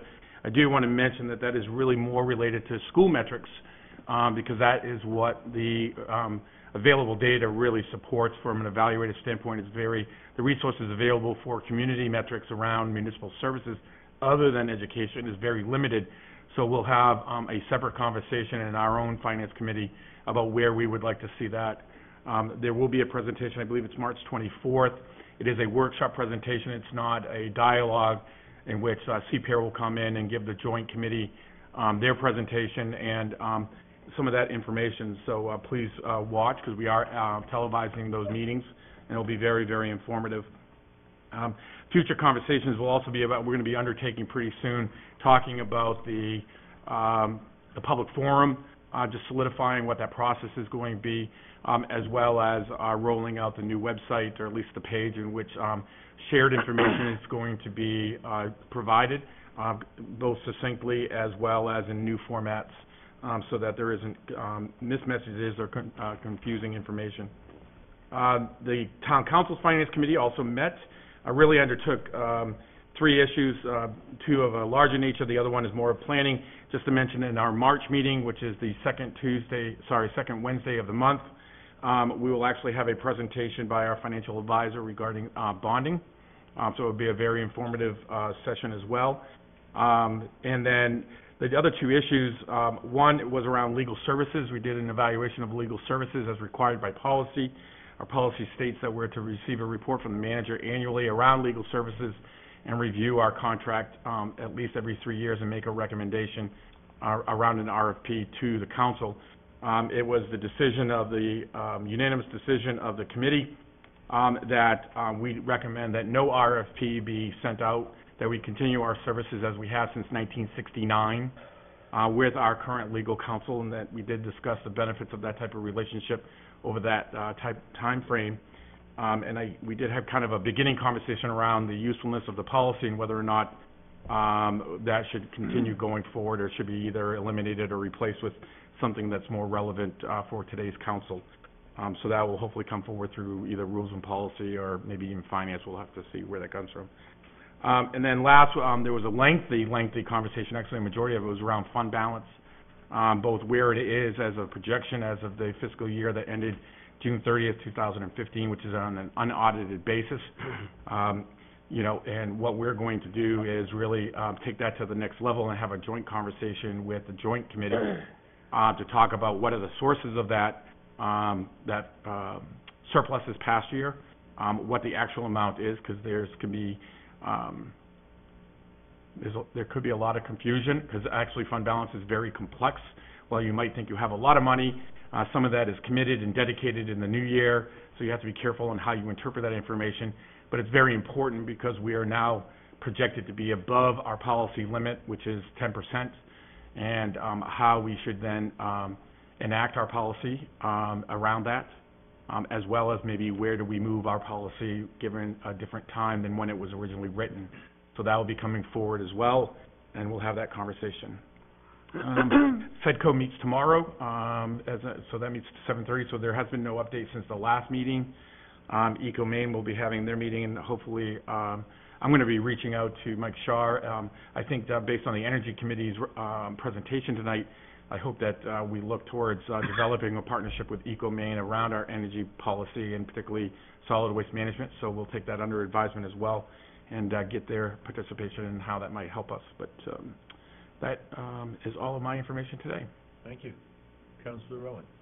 I had no committees meet since the last meeting. Councilor Caterina. Yeah, Conservation Commission was postponed until March. Long-range planning, we had a discussion with one of the developers in town regarding allowing the number of units within certain size buildings to be increased as we did with TVC. In other words, if you've got a certain square footage building, why is it limited to, say, 12 apartments if I can fit 14 in there, was a question of a developer. So we discussed that.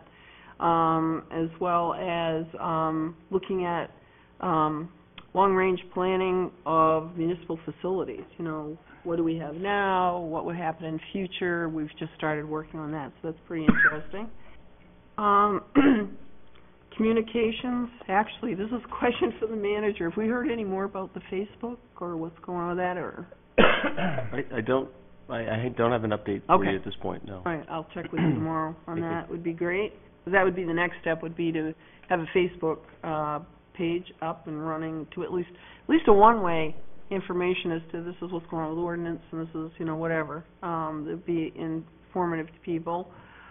I know there has been some question with people have asked me about this school board workshop, which is February 25th.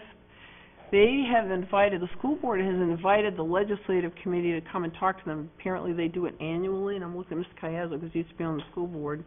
And so it's not a public hearing. I know that some people are under the impression it was a public hearing, but it's not. It's just a discussion that the school board will be having with the legislative delegation on matters of importance to the school board. But I certainly encourage people to go and listen or watch it on TV, if at all possible, just to hear what the presentation is. And the last thing would be, it's actually a request, and I'm going to start coughing here. Can we send a copy of that resolution to the Maine Municipal Association? Because I know Jeff Herman would be interested in seeing that. Absolutely. Okay. That's it? No, I'm done. I attended the Vision Committee meeting last week. For those who are not familiar with it, it's a long-range view by people who have come together from the Chamber of Commerce, the Scarborough Chamber of Commerce, and the Scarborough Economic Development Corporation. So that group has been holding annual summits for the last several years, and the focus of those has been, the message coming out of those summits has been improved communication between the different agencies of municipal government in Scarborough, how we get word out to the community, how the community gives us feedback back. So they've been right there at the same place, I think, that the town council has been. And as our team manager has said, how his senior leadership team have been. So it was good to hear that. Covered a number of things which I don't think they're ready to go prime time yet. So I'll defer detailing those, but some additional ways in which to more effectively communicate. Attended the Joint Finance Committee meeting as a spectator this past week, and there's a significant effort at doing a data analysis that is going to look at how is Scarborough school system doing, what are the natural communities for comparison, and how do we do against them. And that is going to be the subject of a public hearing or meeting on March 24th. And I look forward to that very much, because I think that's going to be significant information for all of us.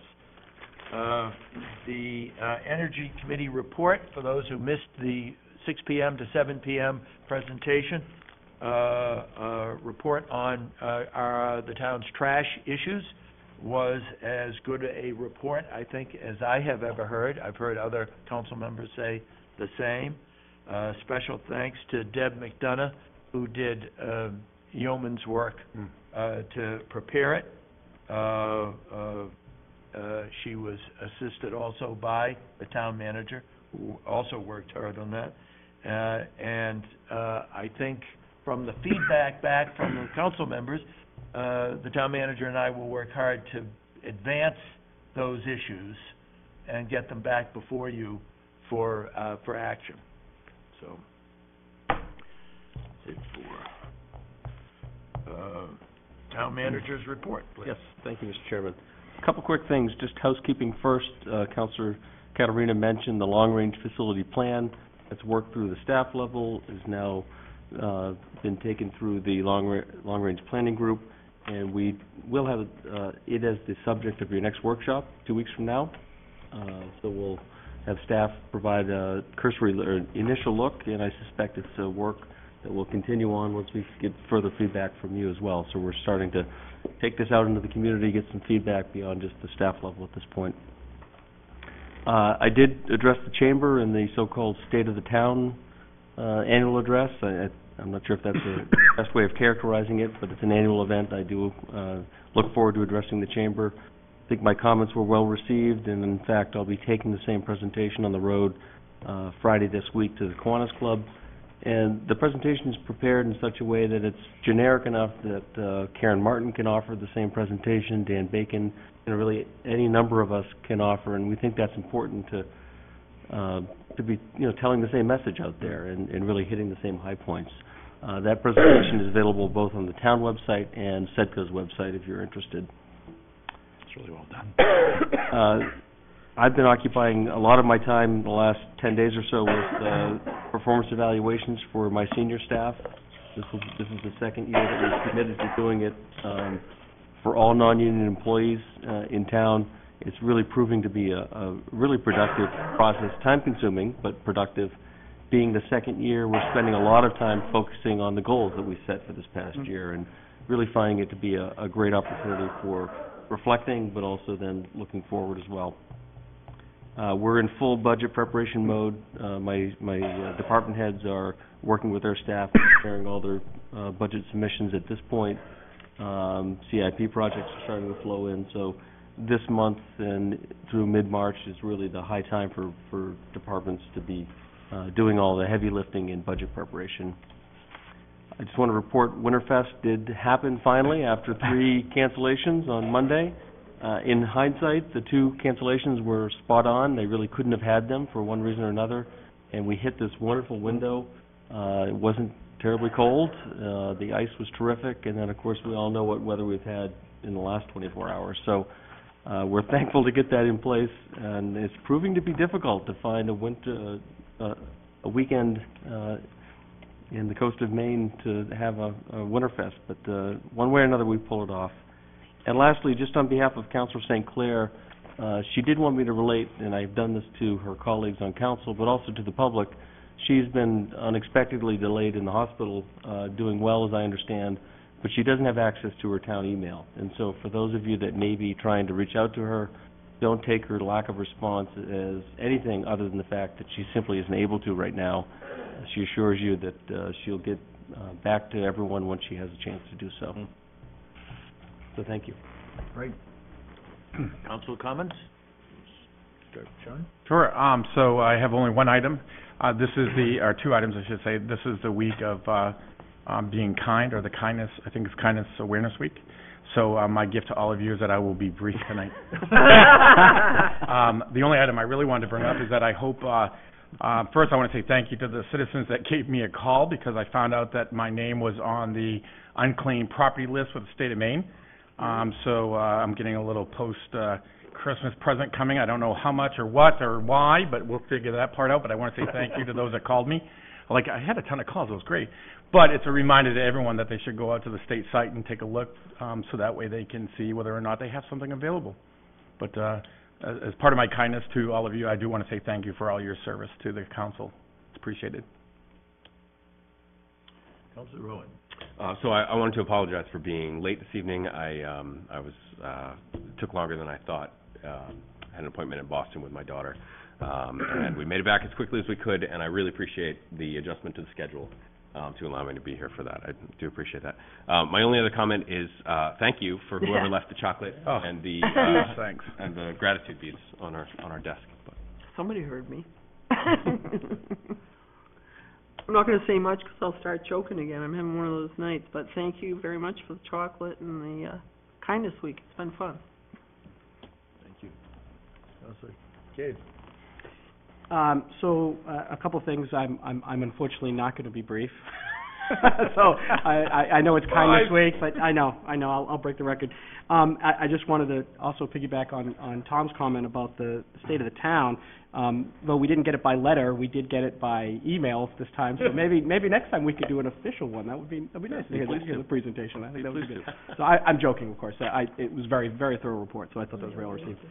I want to follow up again also on the 25th. Thank you, Councilor Caterina, for reminding me of that. The school board workshop with the legislators, as the liaison, I have offered to Chairperson Bealey to receive any questions that councilors may have. I'd be happy to take those and unedit them and send them directly on to Chairperson Bealey to see if that's something that they could address if they have the time, or I mean, obviously no promises, it's their meeting, but if there are questions that are obviously relevant to education, then it's something that we'll have the opportunity to look at.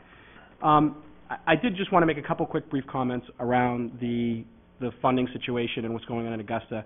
And I think what we're seeing here in Scarborough is also an indication of what's happening. We're starting to muddle things a little bit. I think the funding formula is one of those issues where it is what it is, and there isn't a lot of political will anywhere in the state to attack that and change it as fair or unfair as individual communities may think it is. From a school board perspective, it was typically you win some, you lose some. Some years you were on the upside, some years you're on the downside, and it's very difficult to predict for whatever reason, because the variables are always in motion and there's always factors that the administration puts in to make it very unpredictable. So, but the focus of our attention and our debate should really be on funding.